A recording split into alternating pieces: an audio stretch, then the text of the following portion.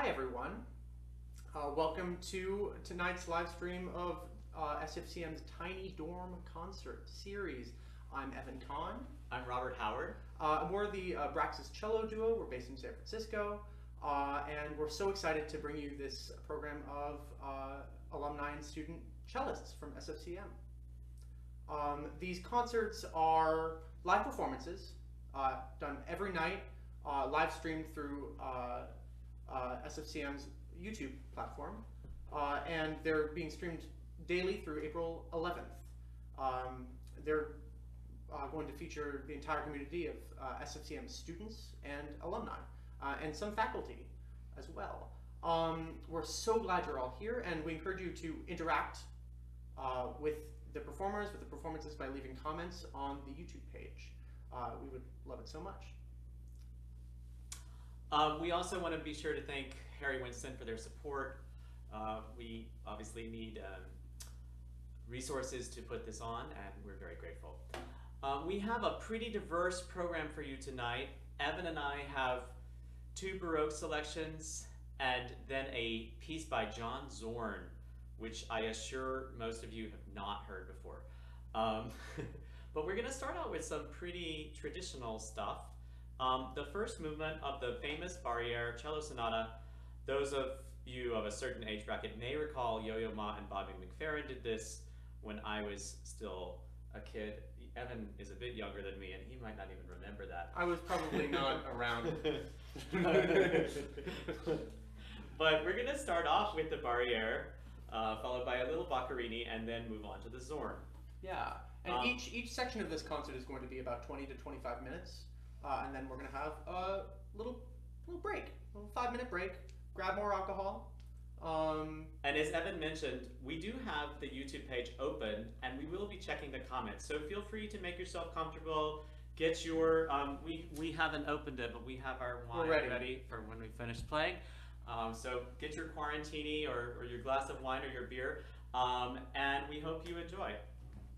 This is the first movement of the Barriere G Major Sonata.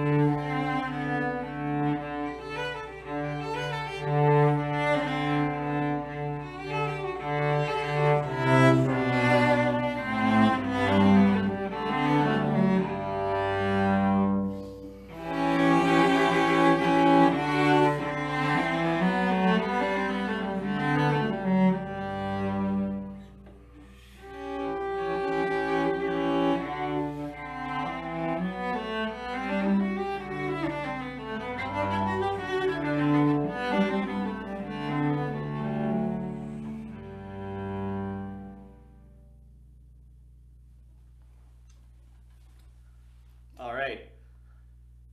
I always think of Dangerous Liaisons, another dated movie. When I hear that, you can imagine Glenn Close and John Malkovich listening to that as they plot their intrigue. This next piece we're going to play is by Luigi Boccherini. It is a cello sonata. I'm playing the continuo part, aka the easier part. Robert has the solo line, and watch him soar.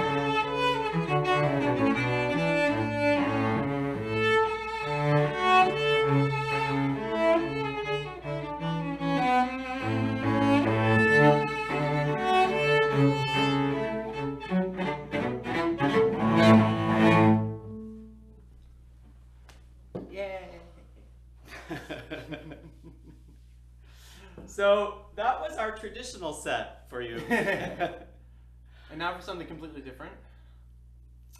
John Zorn is a lot of things. He's a composer, he's an improviser, he's a jazz saxophonist and multi-instrumentalist. And he wrote this piece called Ourobouros, originally for 2 amplified cellos and an optional improvising drum set, which we do not have. And I don't know about the rest of you, but I have been having some pretty odd dreams lately. This piece definitely explores the darker world, I think what Carl Jung would have called the shadow side. The Ourobouros is a very old image or concept of the snake eating its tail. And you'll hear in this piece that it's antiphonal. We mimic each other. So I'm playing the upper part, Evan is playing another part. It's extremely dissonant, most of it, but a lot of it is played in canon. That means that I start and then he plays the same thing, often an octave lower. And you can imagine that snake kind of writhing around in some, I don't know, primordial psychic goo. Yes. Which is what a lot of us feel like. Yeah. We all feel like we're primordial psychic. But this is an incredible piece and we're really, really excited to share it with you. This is Ourobouros. I need that. There we go.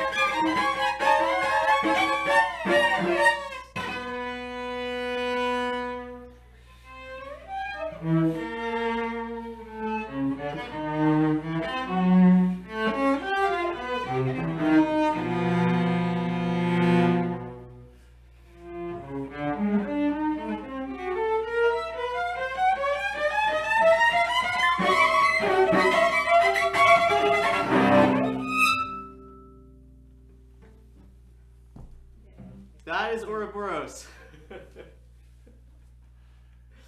All right, we're going to take a 5-minute break here. Feel free to refill your drink, change your outfit. I don't know about you, I'm having my daytime t-shirt and my nighttime t-shirt. This is about as formal as I've been for this is by far the most formal I've been in a while. So I'm grateful that I get to bring that for you. Thanks for giving us an excuse to dress up. Yeah, exactly. Really appreciate it. So yeah, make yourself another drink and we'll be back at 5:30 with some more music. Welcome back. We hope you enjoyed that rather eclectic first set. We have a range of students and alums for you this evening, all cellists. And next, we're going to turn it over to Daniela and Jose, who I believe are going to play some Bach and a movement of Chopin for you. You may have noticed also that we got a guest star. This is Grace, the dog. She's emceeing along with us. So I will now turn it over to Daniela and Jose, and we'll see what they have to offer for us.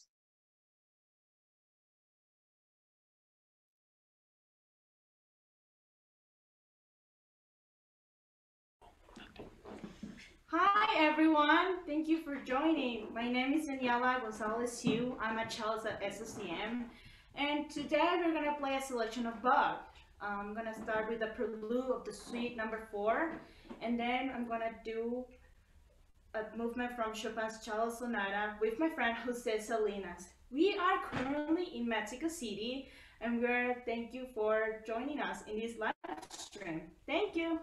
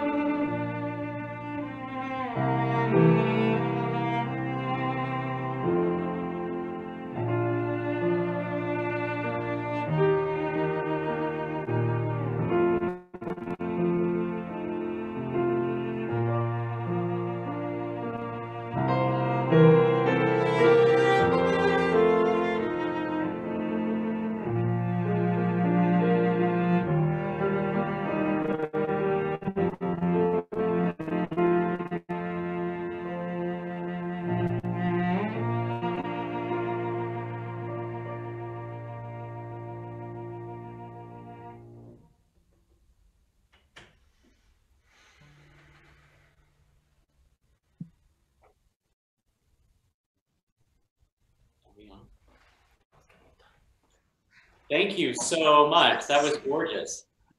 That's actually has a special meaning for me personally. My mother died 7 years ago, and I played that movement at her memorial. So I always associate that with her. Thank you so much. That was gorgeous. Now we are going to move into a little different musical world here. Abby Moore, a current student at the Conservatory, is going to be performing alongside Robert Giambruno, an alum on trumpet. So we're going to hear a cello and trumpet duo. Really excited for that. We'll pass it over to them. Hi.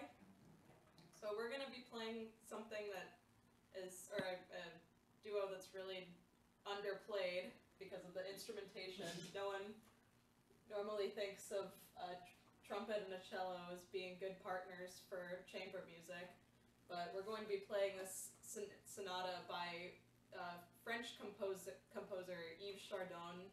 He was a cellist, so he, I guess, began his professional cello career with the Boston Symphony when Kusevitsky was conducting, and then went on to Milwaukee Symphony. He actually founded the Florida Symphony, and then for the last 25 years of his playing, he was principal cello of the Metropolitan Opera Orchestra. At one point, he actually performed this piece with Mel Broyles, who's a principal trumpet of the Metropolitan Opera, so good company, I suppose. It was written in 1963, and interesting fact, it was written for a D trumpet, which is something you really don't see in the literature very often. So, here we go.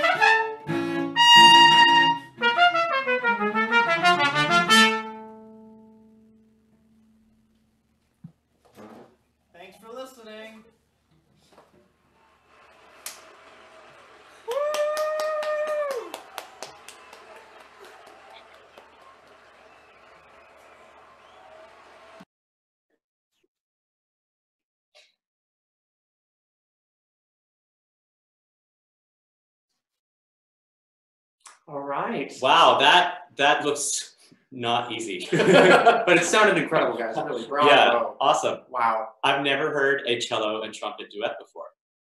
Clearly there, have you? No, I haven't. Yeah.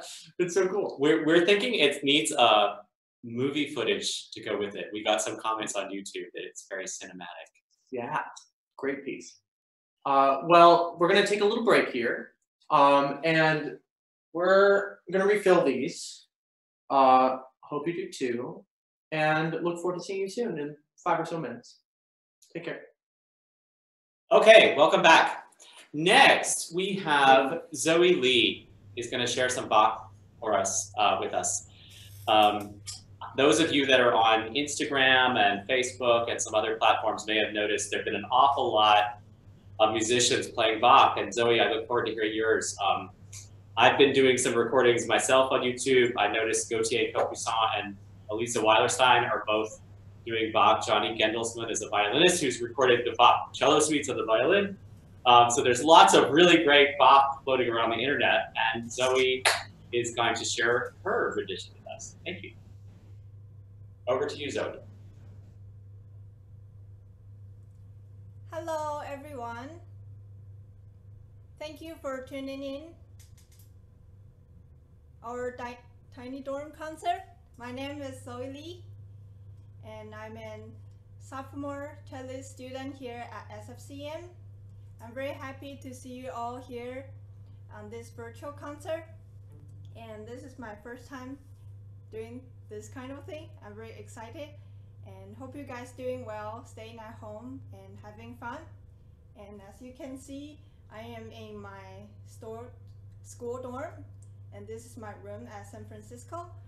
Today I'll be playing some Bach for you guys, and also for very hardworking medical workers and some people who are still taking risks working outside to keep the work still functional.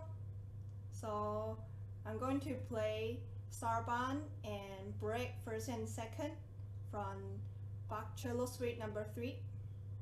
And last thing, feel free to comment below if you're using the laptop, and here if you're using the phone. Hope you guys enjoy.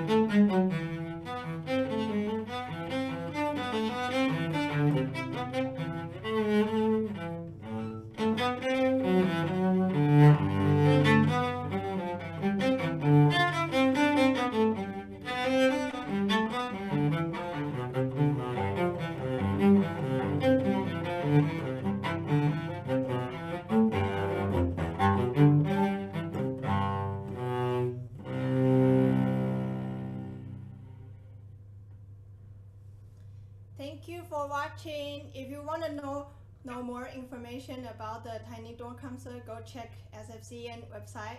Thank you for watching. Bye bye. That was so beautiful. Thank you so much for playing. Yeah, well, like Zoe just said, we have Tiny Dorm concerts through SFCM's YouTube page every day until April 11th. Tomorrow's Tiny Dorm concert is going to be student curated by SFCM student Allie Thompson. There's going to be a lot of incredible performers, students and alumni for you there. Coming up next, we have Nick Denton, a recent alum of the Conservatory in cello and composition, who's going to be playing one of his own compositions, and then Zoltan Kodai's solo cello sonata, the first movement. Really looking forward to that. Hello, everyone. My name is Nicholas Denton Protzak, as Evan said, and I'm about to play for you a work that I wrote about a few years ago, and this is the second movement of the work. This particular movement is for solo cello. The rest of the work is for cello and electronics. However, this particular movement utilizes a technique for the cello called string crossings, in which I rapidly switch between strings, like so, and essentially, in doing so, I'm able to create a very sort of symphonic sound on just a solo cello. The work that this piece is from is called Cosmology, and this is the second movement of it, called Dark Age.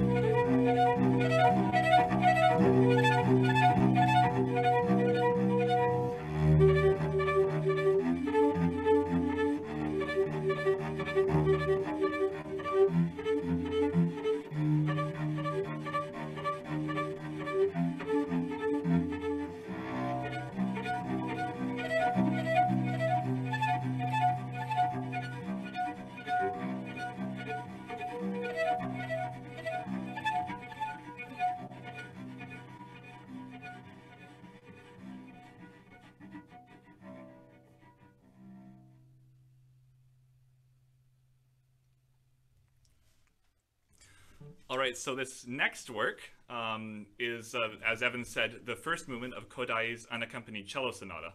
And while I'm explaining a little bit about this work to you, I just have to tune my cello because the tuning for this particular piece is much different than what the cello would normally do. Let me just get this really quickly here so I can show you and demonstrate.